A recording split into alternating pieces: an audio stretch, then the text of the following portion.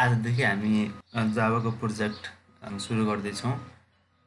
प्लेलिस्टमा चाहिँ जावा बेसिकदेखि हामीले चाहिँ एडभान्ससम्म त पुग्दैनौँ, तर कोर जावा चाहिँ कम्प्लिटली कभर गर्छौँ। एडभान्स भनेपछि त्यो कुनै फ्रेमवर्कतिर हामी जाँदैनौँ। फ्रेमवर्कहरू छन् स्प्रिङ, हाइबरनेट होइन, अनि त्यसपछि सर्भलेट्सको कुराहरू आउँछ, सर्भलेट्स जेएसपीको कुराहरू आउँछ, त्यो नेटवर्किङको कुराहरू आउँछ। हामी त्यतातिर जाँदैनौँ कि बेसिक जावा भन्दा पनि कोर जावा चाहिँ फुल्ली कभर गर्छौँ यो प्लेलिस्टमा। कोर जावा किन भन्दाखेरि हाम्रो कोर्सहरूमा पनि कोर जावा नै हुन्छ। कोर जावा भन्दा कुनै एक्स्ट्रा कुराहरू हुँदैन। त्यसपछि हुन्छ कोर जावा पछि कुन फिल्डमा जाने भन्ने कुराहरू हुन्छ। जस्तै नेटवर्किङमा जाने हो कि, अनि त्यसपछि अनि मोबाइल एप्लिकेसनतिर जाने हो कि, एम्बेडेड सिस्टममा जाने हो कि होइन, अनि त्यसपछि वेयरहरूको सिस्टममा जाने हो कि केमा जाने हो भन्ने कुराहरू आउँछ। त्यो भएर फर्स्ट हामीलाई चाहिँ कोर जावा चाहिँ चाहिन्छ। जे गर्दाखेरि पनि कोर जावा चाहिँ एकदमै निड हुन्छ। जस्तै हाम्रो अब कोर्समा पनि त्यही कोर जावा नै हुन्छ। त्यही भएर चाहिँ मैले कोर जावाको चाहिँ स्पेसल एउटा प्लेलिस्ट बनाउँदैछु। यो फुल नेपालीमा हुनेछ र मलाई लाग्छ नेपालीमा चाहिँ अलि इफेक्टिभ भिडियो पनि मैले खासै देखिनँ। त्यो भएर पनि मैले यो एउटा चाहिँ प्लेलिस्ट बनाऊ भन्ने चाहिँ भइरहेको छ। मैले स्टार्ट गर्छु। मैले सिम्पल प्रोग्रामबाट नै स्टार्ट गर्छु। अब यो इन्स्टलेसनको कुराहरू आउँछ। जावा सुरुमा चाहिँ जेडीके इन्स्टल गर्नुपर्ने हुन्छ, अनि इन्स्टल गरिसकेपछि अनि त्यसको पाथ सेट गर्नुपर्ने हुन्छ। त्यसपछि चाहिँ अब हामीले आइडीमा गरिन्छ नेटबिन। मैले नेटबिन आइडी युज गर्छु, नेटबिन इक्लिप्स, जुनसुकै आइडी एउटा टुलको रूपमा चाहिँ युज गर्न सकिन्छ। नत्र नर्मल्ली चाहिँ उसमा नोटप्याडमा पनि गर्न सकिन्छ, प्रोग्राम रन गर्न मिल्छ, नमिल्ने कुराहरू हुँदैन। तर चाहिँ हामीलाई नेटबिनबाट कुनै आइडीबाट गऱ्यो भने चाहिँ एकदम सजिलो हुन्छ। त्यही भएर चाहिँ मैले यो नेटबिन आइडी नै युज गर्छु। अब सुरुमा चाहिँ एउटा सिम्पल प्रोजेक्ट नै गरौँ। मैले यसमा चाहिँ एउटा प्रोजेक्ट बनाउन सिकाउँछु। फाइलमा जाने अनि न्यू प्रोजेक्ट, कन्ट्रोल सिफ्ट यानबाट पनि यसलाई खोल्न मिल्छ। यसमा चाहिँ अब जावालाई सिलेक्ट गर्नुपर्छ। यसमा थुप्रै अप्सनहरू छ होइन। सुरुमा हामीले जावा फर्स्ट सिलेक्ट गर्छौँ। त्यसपछि यहाँ हामीले प्रोजेक्टको नाम दिन्छौँ, जावा एप्लिकेसन भनेर चुज गरिदियो। यसमा के गर्नु पर्दैन, नेक्स्ट गर्ने। अनि यसमा चाहिँ हामीले प्रोजेक्टको नाम दिनुपर्छ। अब मैले दिन्छु सिम्पल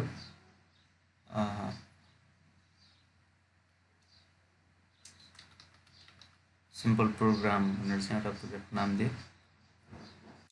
यसमा के भनेछ भन्दाखेरि क्रिएट मेन मेथड भनेछ। मेन मेथडमा यो चेक गर्यो भने चाहिँ उसैले आफैले मेन मेथड बनाइदिन्छ होइन। हामीले चाहिँ नबनाइकन अगाडि जाउँ होइन। अब मेन मेथड हामीलाई चाहिन्छ भने कुनै एउटा पनि फाइलमा चाहिँ मेन क्लास हुन्छ र मेन क्लासभित्र मेन मेथड चाहिँ हुनुपर्छ। त्यो चाहिँ बाई डिफल्ट उसले प्रोभाइड गर्छ। तर चाहिँ हामीले यहाँ चेक गरिरहेन भने चाहिँ हामी आफै बनाउनुपर्छ। हामी आफै बनाएर जाउँ।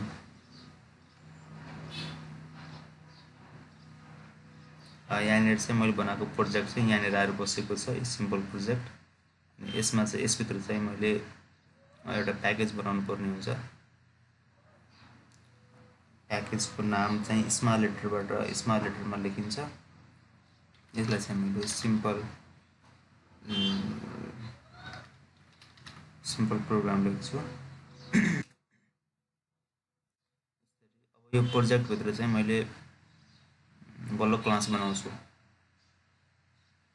क्लासको नाम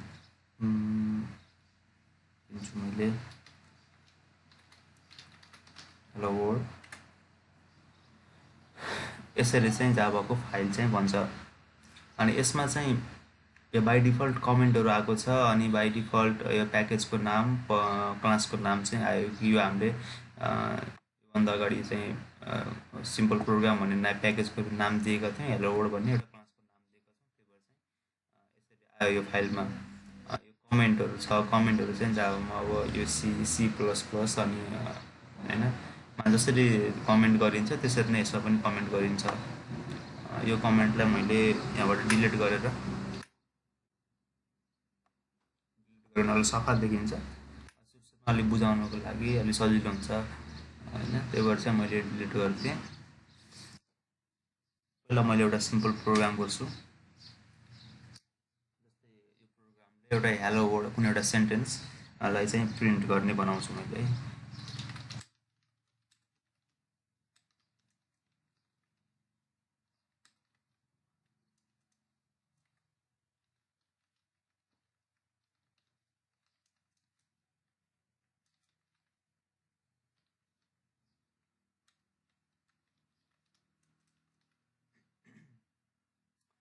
यो प्रोग्रामले के गर्छ भने हेलो वर्ल्ड भन्ने एउटा चाहिँ प्रिन्ट गर्छ कन्सोलमा। यसलाई मैले रन गरेर हेर्छु। यसरी चाहिँ प्रिन्ट भयो। अब यो कसरी प्रिन्ट भयो, हामीले कम्प्युटरलाई कुन इन्स्ट्रक्सन दियौँ हैन। यो त एउटा मेसिन हो। यो मेसिनलाई चाहिँ हामीले कस्तो किसिम कसरी इन्स्ट्रक्सन दियौँ कि उसले चाहिँ हेलो वर्ल्ड प्रिन्ट गरिदियो हैन। हामीले चाहिँ जे भनेका थियौँ त्यही उसले गरिदियो हैन। भन्ने कुराहरू हुन्छ। सुरुमा चाहिँ स्टार्टिङमा चाहिँ यति मात्रै गर्दाखेरि पनि खुसी लाग्छ के। अब यो बुझ्न चाहिँ पर्छ हैन, कसरी भयो भन्ने कुराहरू बुझ्न इम्पोर्टेन्ट छ। यो भयो भन्दाखेरि पनि कसरी भयो, हाउ इट इज पोसिबल हैन, कसरी काम गर्यो कम्प्युटरले भन्ने कुराहरू हुन्छ। अब ओब्जेक्ट ओरिएन्टेड प्रोग्रामिङ ल्याङ्ग्वेज हैन, जावा एउटा ओब्जेक्ट ओरिएन्टेड प्रोग्रामिङ ल्याङ्ग्वेज हो। यसले उप्स कन्सेप्ट फलो गर्छ हैन। जावा त अब लगभग 99% ओब्जेक्ट ओरिएन्टेड हो हैन। किन भन्दाखेरि जावामा सबै ओब्जेक्ट क्लास र ओब्जेक्ट मात्रै हुन्छ हैन। क्लास नभइकन हामीले केही पनि गर्न मिल्दैन हैन। यसमा चाहिँ जस्तै अब 1% जावामा 1% के छ भने जे जावामा प्रिमिटिभ डेटा टाइप्स छ हैन। जस्तै int, float, long, double, short, bite यस्तोहरू प्रिमिटिभ डेटा टाइप्सहरू छ हैन। 8-10 वटा कतिवटा प्रिमिटिभ डेटा टाइप्सहरू छ हैन। त्यो प्रिमिटिभ डेटा टाइप्स के छ भन्दाखेरि त्यो कुनै क्लाससँग रिलेटेड छैन, क्लासमा पर्दैन हैन। त्यही प्रिमिटिभ डेटा टाइप्सको कारणले गर्दाखेरि जावालाई 100% प्रोग्रामिङ ल्याङ्ग्वेज 100% उप्स भन्न सकिँदैन। अनि त्यो पनि 100% बनाउनको लागि जावाले के गरेछ भन्दाखेरि प्रिमिटिभ ल्याङ्ग्वेजहरूलाई पनि कुनै एउटा क्लासभित्र हालिदिएको छ। त्यो क्लासको नाम, त्यो क्लासलाई चाहिँ वाफर क्लास भन्छ, WRAPPER हैन, वाफर क्लास। त्यो किसिमले गर्दाखेरि जावा चाहिँ 100% उप्स हो भनिन्छ। अब यो प्रोग्रामलाई बुझ्ने प्रयास गरौँ। सबभन्दा सुरुमा चाहिँ प्याकेजको नाम दिनुपर्ने हुन्छ। जस्तै प्रोजेक्ट डिफाइन भइसकेपछि त्यो प्रोजेक्टभित्र प्याकेज हुन्छ, प्याकेजभित्र चाहिँ क्लासहरू हुन्छ हैन। जस्तै सिम्पल प्रोग्राम भनेर चाहिँ प्याकेज हामीले डिफाइन गरिदियो भनेपछि यो सिम्पल प्रोग्राम प्याकेजभित्र चाहिँ त्यस्तै टाइपको हैन, सिमिलर टाइपको क्लासहरू राखिन्छ हैन। त्यसले के हुन्छ भन्दाखेरि एउटा फाइल म्यानेजमेन्ट गर्नको लागि सजिलो हुन्छ यो प्याकेजहरूले गर्दाखेरि। अनि यसमा चाहिँ हामीले क्लासको नाम हेलो वर्ल्ड भनेर चाहिँ दियो हैन। यो क्लासको नाम चाहिँ डिफाइन गर्दाखेरि हामीले क्लास भन्ने किवर्डलाई चाहिँ प्रयोग गर्नुपर्ने हुन्छ। क्लासको अगाडि यहाँ देख्न सक्नुहुन्छ तपाईहरुले चाहिँ पब्लिक किवर्ड युज भइरहेछ हैन। यो पब्लिक के हो भन्ने कुराहरू हुन्छ हैन। यो पब्लिक भन्ने के भन्दाखेरि एसएस स्पेसिफायर भन्छ यसलाई, एसएस मोडिफायर पनि भन्छ। यसले के गर्छ भन्दाखेरि पब्लिक दिइसकेपछि यो क्लासलाई चाहिँ जहाँबाट पनि एक्सेस गर्न मिल्छ भन्ने कुरा बताउँछ हैन। यो पब्लिकको ठाउँमा एसएस मोडिफायरहरू धेरै हुन्छ। पब्लिक हुन्छ, प्रोटेक्टेड हुन्छ, अनि प्राइभेट हुन्छ, अनि एउटा चाहिँ डिफल्ट हुन्छ। डिफल्ट भनेको हामीले केही पनि राखेन भने डिफल्ट भन्ने हुन्छ, डिफल्ट क्लास भन्ने हुन्छ। अनि सबैको रुल हुन्छ। पब्लिक भयो भने कहाँबाट एक्सेस गर्न मिल्ने, प्रोटेक्टेड भयो भने कहाँबाट एक्सेस गर्न मिल्ने, प्राइभेट भयो भने के कसले एक्सेस गर्न मिल्ने, डिफल्ट भयो भने कहाँबाट एक्सेस गर्न मिल्ने, यो चाहिँ यसको चाहिँ रुल हुन्छ, स्पेसिफिक रुलहरू हुन्छ। त्यो रुलको बारेमा चाहिँ हामी पछि कुरा गरौँला। यो भयो। अहिले जस्ट सिम्पली के बुझ्नु भने पब्लिक भनेको एउटा एसएस स्पेसिफायर हो हैन। पब्लिक किवर्ड युज भइसकेपछि यसलाई चाहिँ जहाँबाट पनि एक्सेस गर्न मिल्छ, युज गर्न मिल्छ भनेर चाहिँ बुझ्नु पर्यो। अनि त्यसपछि एउटा फाइलमा चाहिँ एउटा मेन क्लास हुन्छ, त्यो मेन क्लासभित्र मेन मेथड हुन्छ हैन। यो कुरा बुझ्नुपर्छ। यो चाहिँ मेन मेथड हो हैन, मेन मेथड। अनि यसको नाम चाहिँ के हो, मेन, MAN, मेन भन्ने चाहिँ यो मेन मेथडको नाम हो। यसको अगाडि तीनटा किवर्डहरू प्रयोग भइरहेछ हैन, पब्लिक, स्ट्याटिक, भोइड। अनि त्यसपछि यो चाहिँ के अरे यो ब्राकेटमा चाहिँ स्ट्रिङ हैन, स्ट्रिङको एरेलाई चाहिँ रिसिभ गरिरहेछ हैन। यो यसमा चाहिँ अलिक कम्प्लेक्सिटी छ। अब यो पब्लिक भनेको एसएस मोडिफायर भइहाल्यो हैन यो मेथडलाई चाहिँ पब्लिकली एसेस गर्न मिल्छ हैन भन्ने कुराहरु भयो अनि स्ट्याटिक कीवर्डले के भन्छ भन्दाखेरि यो मेथड स्ट्याटिक मेथड हो अनि एउटा जावामा रुल के छ भन्दाखेरि स्ट्याटिक मेथडलाई चाहिँ कल गर्नको लागि कुनै अब्जेक्टको आवश्यक पर्दैन हैन यो मेथड के भयो अब्जेक्ट स्पेसिफिक भयो के भयो क्लास स्पेसिफिक भयो हैन कुनै पनि हैन मेम्बरको अगाडिपट्टि स्ट्याटिक कीवर्ड युज हुन्छ भने त्यो चाहिँ क्लास स्पेसिफिक हो हैन त्यो चाहिँ अब्जेक्ट स्पेसिफिक भएन पुरै क्लासको लागि त्यो मेथड चाहिँ कमन भयो void भनेको चाहिँ यसले कुनै पनि भ्यालु रिटर्न गर्दैन भन्ने बुझिन्छ हैन यो मेन मेथडले के पनि रिटर्न गर्दैन जस्ट एउटा भ्यालु प्रिन्ट गर्छ के पनि रिटर्न गर्दैन भन्ने भयो हैन मेन भने मेथडको नाम भयो ल अनि यो मेन मेथडले जहिले पनि के हुन्छ भन्दाखेरि स्ट्रिङ हैन स्ट्रिङ को एरे रिसिभ गर्छ हैन यसले स्ट्रिङ को एरे रिसिभ गर्छ स्ट्रिङ अनि args भनेको त यो त भेरिएबल भइहाल्यो रेफरेन्स भेरिएबल स्ट्रिङ टाइपको एउटा रेफरेन्स भेरिएबल भयो कुनै कहीँबाट चाहिँ यसलाई कल त हामीले यहाँ गरे छैनौं यो चाहिँ एक्सप्लिसिटली हामीले कललाई गर्नु पर्यो छैन किनकि चाहिँ इम्प्लिसिटली कल गरिरहेछ मेन मेथड जहिले पनि के हुन्छ भन्दाखेरि इम्प्लिसिटली कम्पाइलरले मेन मेथड त्यो फाइलमा चाहिँ मेन मेथड कहाँ छ भनेर खोज्छ मेन मेथड चाहिँ मेन क्लास भित्र भेटाउँछ अनि त्यसपछि भेटाइसकेपछि सुरुमा चाहिँ त्यसैलाई एक्जिक्युट गर्छ हैन मेन मेथड कुनै पनि प्रोग्राम रन हुनको लागि मेन मेथडबाट रन हुन्छ अब यो यसलाई चाहिँ हामीले कल गरे छैनौं मेन मेथडलाई कल गर्नु पर्दैन मेन मेथड कम्पाइलरले आफै कल गर्छ अब कम्पाइलरले अब स्ट्रिङ भन्ने प्यारामिटर पठाउँछ पठाउँदैन भन्ने कुरा भयो हैन अब यो केसमा चाहिँ प्यारामिटर चाहिँ पठाउँदैन हैन प्यारामिटर पठाउन पनि मिल्छ जस्तै हामीले नेट जस्तै के भन्छ नोटप्याडमा चाहिँ यो प्रोग्राम टाइप गरेर यसलाई सुरुमा कम्पाइल गरेर रन गर्दाखेरि हामीले चाहिँ प्यारामिटर चाहिँ एरे अफ स्ट्रिङ पठाउन मिल्छ हैन त्यतिबेला पठाइयो भने args भन्ने यो भेरिएबललाई चाहिँ 1 by 1 प्रिन्ट पनि गर्न मिल्छ यहाँनिर हैन त्यो केसमा चाहिँ यसरी चाहिँ रिसिभ गर्छ र मेन मेथडमा चाहिँ यो एरे अफ स्ट्रिङ चाहिँ यो प्यारामिटरको रूपमा चाहिँ यो एरे अफ स्ट्रिङ राखिन्छ यो चाहिँ एउटा रुल जस्तै हो हैन हामीले यो पठाए पनि नपठाए पनि हैन यो एक्सप्लिसिटली कल हुन्छ इम्प्लिसिटली कल हुन्छ र चाहिँ एक्सप्लिसिटली प्यारामिटर पठाउन मिल्छ हैन एरे अफ स्ट्रिङ पठाउन मिल्छ भन्ने